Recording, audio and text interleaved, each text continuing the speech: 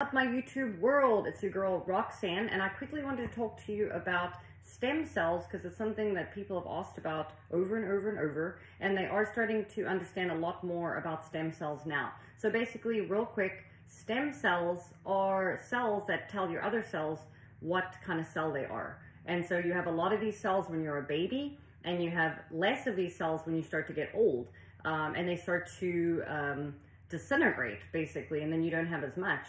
And so there is things you can do, and basically I just learned that blood circulation actually helps, stimulate the blood, the ones you do have. The stem cells you do have, you want to keep. So anything like stimulating the scalp or doing the red light therapy, I'm fixing my head with the red light therapy, and then teeth.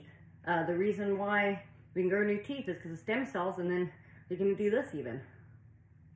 Teeth.